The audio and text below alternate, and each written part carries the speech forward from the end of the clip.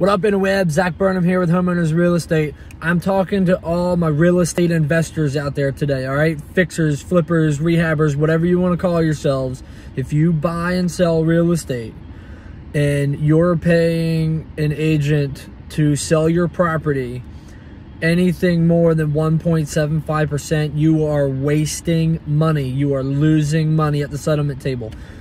I just saved a client over his last 15 transactions, $63,000. That's $63,000 back in his pocket. That is cash back in his pocket. That's not tax credits or tax benefits or any of that stuff. That is cash in his pocket that he is saving. That is $63,000 more that he made on his investment properties.